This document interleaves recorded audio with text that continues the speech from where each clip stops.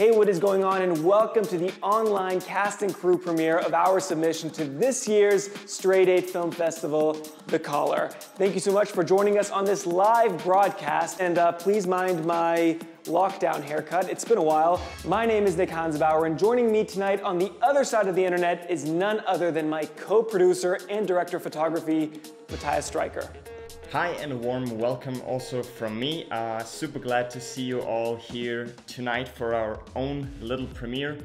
I'm super stoked to see the final picture we all made. As you know, we shot it back in February of this year, and due to COVID and the pandemic, we're only now getting to see the final product. There have been a lot of delays. It was scheduled to be released earlier. That got pushed back a month or so, and yeah, I'm just super stoked that we're all here together tonight and that we can finally see what we all created. Now, the premise of the Straight 8 Film Festival is for people to shoot a short film on a single roll of Super 8mm film. There are no edits allowed, there is no cutting, there are no redos. Essentially, you put the film roll into the camera, hit record, and whatever comes out, that is your film. To top things off, you're not even allowed to see the film. You actually shoot it, wrap it, and send it over to London to get developed and judged by the jury. Now, other than the fact that Straight 8 brings filmmakers back to the roots of analog filmmaking, what I've always loved about this process is that it's less about creating the next cinematic masterpiece, and that it's more about bringing people together in a community to create a collaborative work of art. In this way, Straight 8 is less of an actual commercial film festival and more of a celebration of analog film and storytelling that takes place once a year worldwide. Now, in classic Straight 8 fashion, neither myself nor Matthias Streicher have even looked or previewed at the film we shot. We just received it over the weekend. We have not taken a peek, so this is also the world premiere, so to say, for us as well. For all we know, we might have overexposed or underexposed, and we'll be sitting together watching 3 minutes of a blank roll of film. Hang tight. Seeing the film for the first time tonight, especially for me as the cinematographer, is quite nerve-wracking, to be honest. As Nick already said, neither him nor me have seen the movie before, and it is our very first time watching it with you guys. It is quite a challenge from a cinematography perspective, as first of all, there is only one take on the roll of film. So if you fuck up the take, you basically have to start a new roll. And then there is the other thing with obviously film, where you don't know exactly how it's gonna turn out. You don't have a chance to play back the most recent take, and you really, stuck in a limbo in terms of how the final picture is going to look. We did use a digital camera on set to roughly guesstimate basically what our picture is going to look like in terms of lighting and color, but still, it is an analog medium. It is a film stock, and it will behave in its own way. So, as I said, super stoked to finally see how it turned out, and also whether or not the whole concept worked, because as some of you might remember, we had a little fuck up at the end of our shoot where the film in our camera got actually stuck, and we had to kind of open up the Super 8 camera, kind of rewind it a little bit, tinker around in order to actually get it rolling on our very last take, which basically, well, the last take defines whether or not the story of the whole film is gonna work or not. So I think I can speak for everyone here that we are very excited to finally see whether or not that worked and how it worked. Now, at this point, I'd like to throw things over to Janos Lasselsberger, our lead talent for The Caller. He'll be able to give us some insights on what it was like working on a Straight 8 set. Again, no retakes. Things need to always be a one-take wonder. We can't even preview the shots or see exactly what we're framing on the day. Janos Lasselsberger.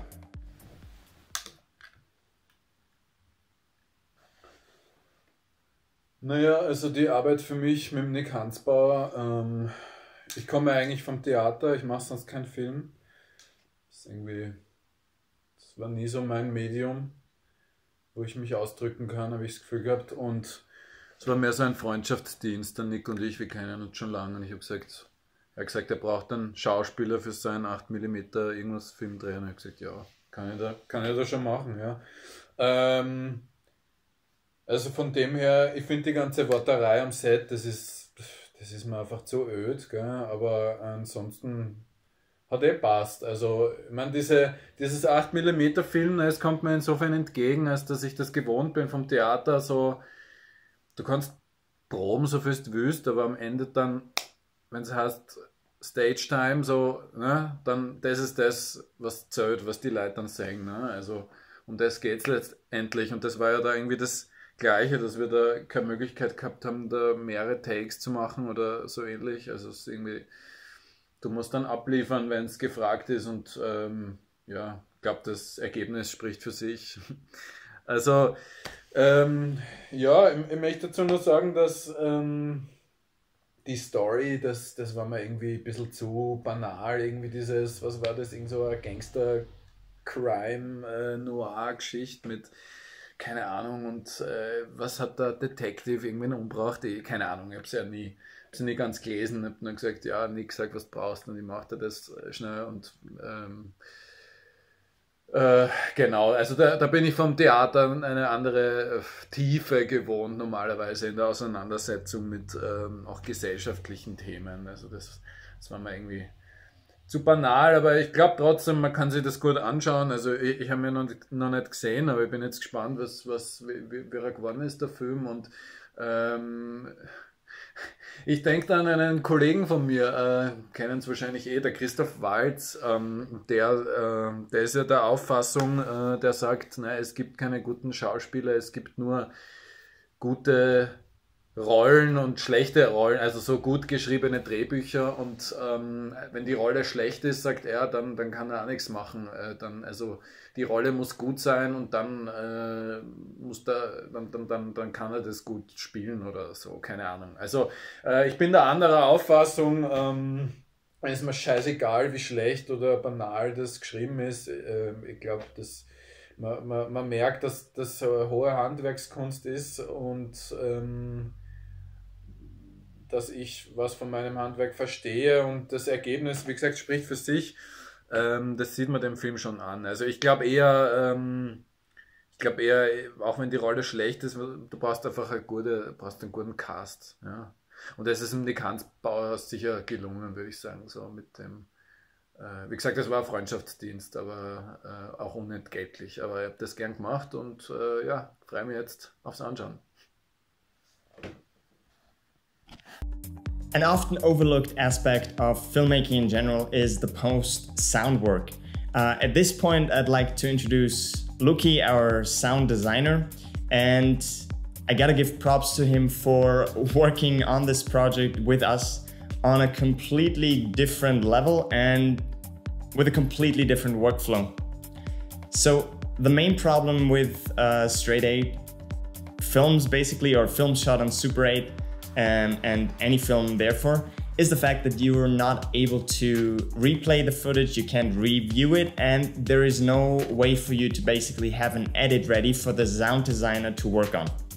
So what we did, we had Dominik basically simultaneously record the scenes on his iPhone as we were shooting them, trying his best to mimic camera angle and focal length.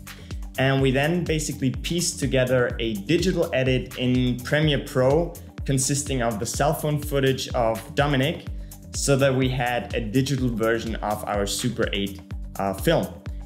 This digital version was then used by Luki to basically work the sound design off of, and he'll tell you how that worked out for him. Hello! Jetzt auch ein kleiner Einblick zur gesamten Produktion von der Musik, von dem Ganzen. Wie man bei mir im Hintergrund schon sehen kann, bin ich es normalerweise gewohnt, in einem sehr technischen, digitalen und modernen, würde ich meinen, Umfeld zu arbeiten. Das Interessante dieses Mal war, dass es von Start to Finish eigentlich, ich würde jetzt nicht sagen oldschool, aber doch sehr haptisch und sehr klassisch vonstatten ginge. Angefangen, dass es natürlich nicht auf einer SD-Karte gespeichert wurde, sondern eben auf einer Filmrolle. Und um das Ganze zu matchen, habe ich mir überlegt, wäre es am besten, wenn die Produktion von der Musik auch so analog wie möglich wäre.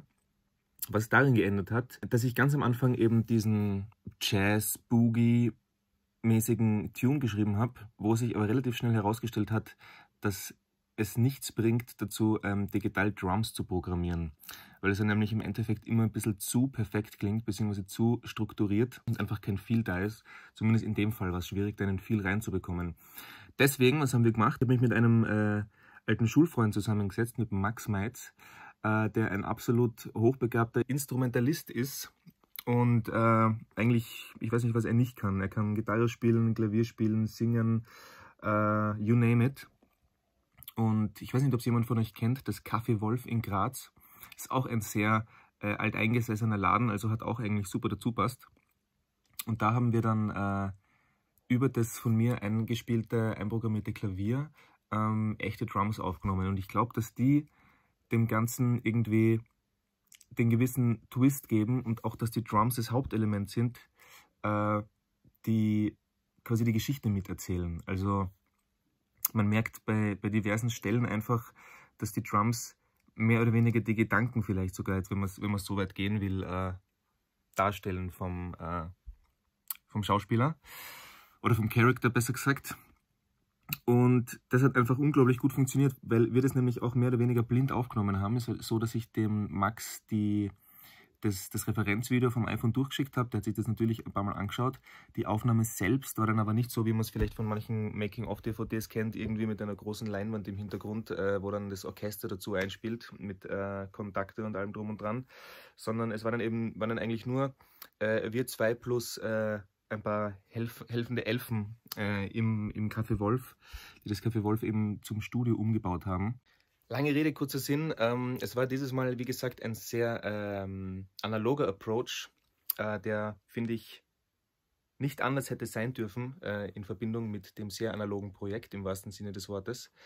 Es hat mir unglaublich viel Spaß gemacht, es hat Max unglaublich viel Spaß gemacht und genau, es ist cool, da ein Teil davon zu sein und auch gewesen sein zu dürfen. In diesem Sinne nochmal großes Shoutout an alle, die mitgemacht haben. Großes Danke an Aaron, Paul, Julian, Thomas, Max and Dad, alle, die das irgendwie möglich gemacht haben. Ich weiß nicht, ob das jetzt vor dem Film oder nach dem Film abgespielt wird. Falls es vor dem Film abgespielt wird, dann Film ab, enjoy. Und falls es danach abgespielt wird, ich glaube, jetzt haben wir nochmal die Bestätigung, dass es einfach richtig geil war. Now, it goes without saying that we couldn't have done any of this without you guys. And I know, even though it really just is a small project for the fun of it on a weekend, thank you so much for helping out, for lending your hands on set, and for just being a part of our Straight 8 community. Also, thanks to Matthias Streicher for getting me involved in Straight 8 shooting. It's been a blast as always, man. Now, I know you guys are as eager as we are to finally see whatever the heck we shot that day. But before we begin, both Matthias and I would like to curate one other of the Straight 8 submissions that we personally enjoyed. On the one hand, to show you guys all the creativity that is possible with just a single roll of Super 8mm film.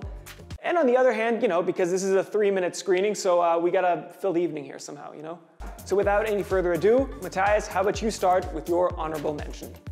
My honorable mention of 2021 is the short film AGAU. What struck me most about the film was the continuous flow of energy and how well the cuts worked. As we all know, cutting in camera is one of the hardest aspects of the Straight 8 challenge, and this movie really made the most of it and just generally had the flow of the dancing people just going from cut to cut without really distracting from the whole scene. Also, there were some really nice compositions in the whole film, and the locations were just stunning. So that is my honorable mention of 2021, AGAU.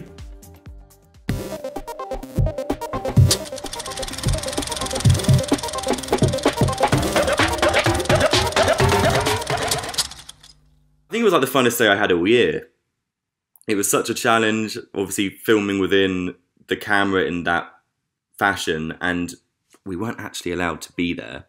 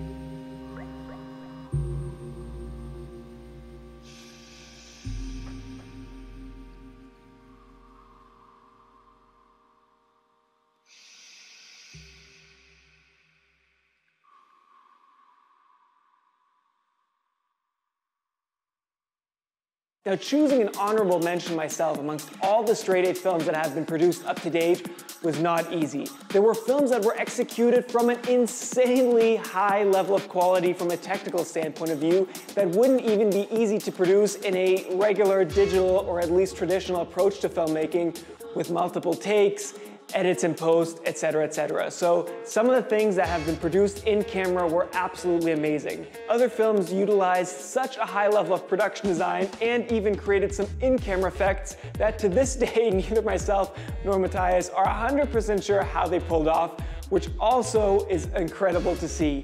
But for this year's honorable mention from myself, I'm gonna have to go with Gemella, a submission from 2016 actually. Even though the script and the performance and the concept are very simple, there's nothing over the top going on, I feel just like the execution on a performance level is really on the mark. It always makes me giggle, and I really like the little twist, the little reveal at the end, which is just another clever touch. So my honorable mention, Gemella.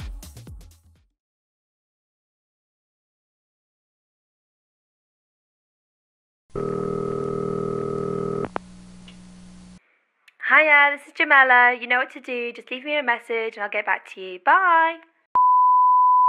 Hi Gemella. I know. Yeah, we're not talking to each other. That's fine. It doesn't really count as talking to each other if I call you. So I was just gonna say maybe I could call you and then just talk, and you say nothing. I love that. So give me a call if you're willing to do that. You could be the talker. I don't mind. Okay, all right, bye. Hey, just a quick one. When you left a few months ago, you left a bottle of water in the fridge. I just want to know whether it's cool for me to chuck that out. Or, you know, it'd be kind of wasteful. I could just drink it. So yeah, just let me know whether you want me to chuck it out or drink it. Cool. All right, cheers. Let me know. Hey, it's me again. I have bought some flowers and I don't know what to do with them. If you have any need for flowers, I can give you the flowers. So let me know if you want me to give you some flowers. Cheers. Hi, Jamila. Give me a call when you get this. Okay, bye. Hi. I'm not going to say I'm enjoying you ignoring these. The opposite, in fact. Please give us a bell, because I'm going a bit mad. Yeah, sorry. Bye. Yo. Sorry about that last one. I'm not going mad. I just had too much bread, and I was feeling low. Okay, bye. Hi. I was just rooting through the loft, and I found that painting of a parrot your little brother did. It's so good. Just tell him I think it's really good. Yeah. Okay. Bye.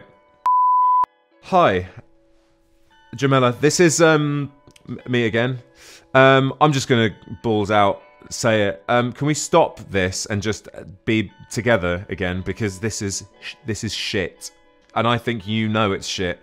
Because there's no way I'm feeling the way I'm feeling, and you're not feeling that way. Or maybe you aren't. Sorry. Bye. Hey, I just got your messages. I think we need to meet up and talk. I'm free today. Okay, bye. So good to hear from you. So annoyed I missed your call. You don't know how annoyed I am. But yes, I am up for meeting. Today, it's fine. Let me just slip a jumper on and I'll be out. Okay, great. Bye.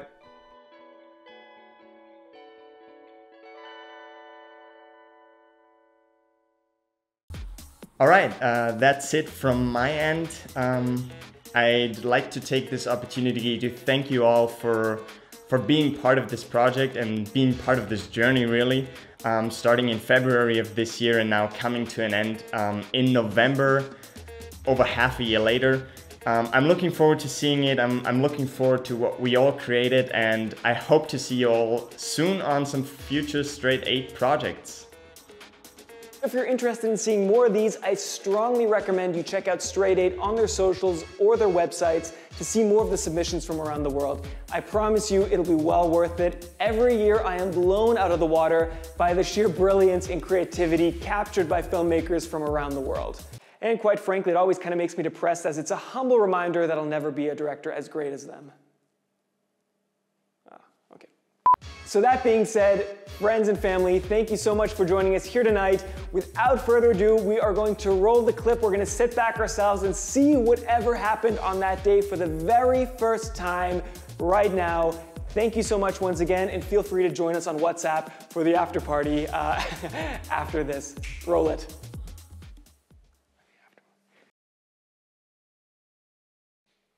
Are we rolling? Are we rolling? Jesus, where's my... Okay.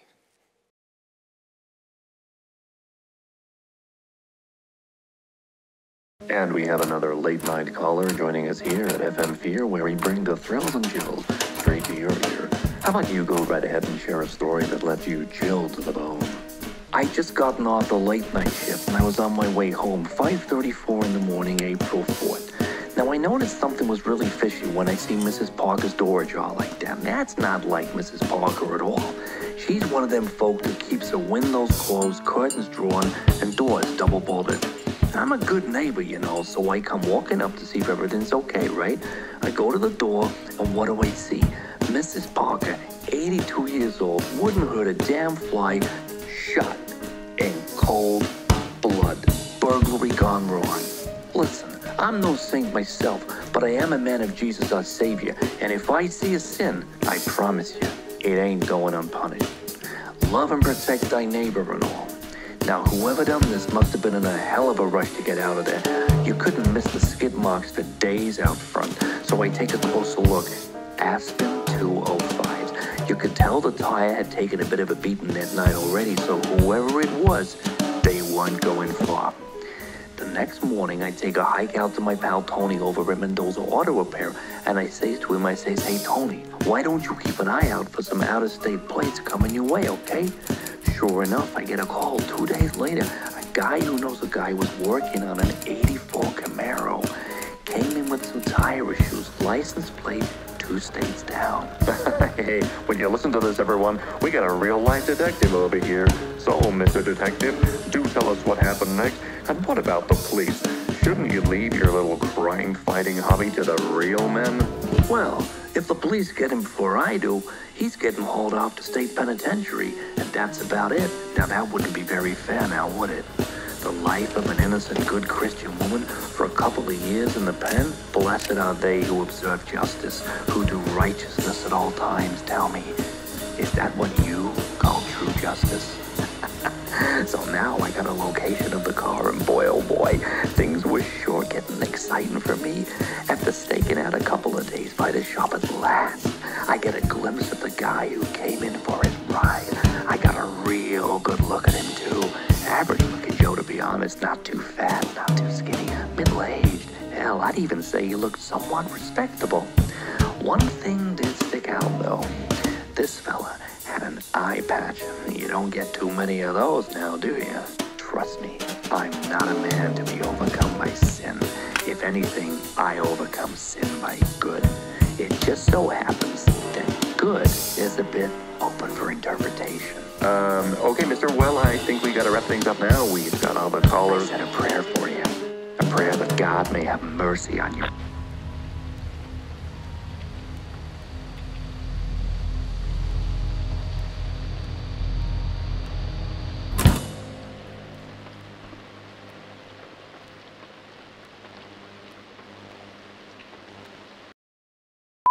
Reference camera is rolling, and time it yourself, best.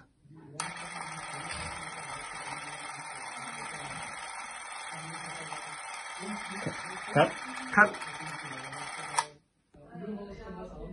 High five, buddy.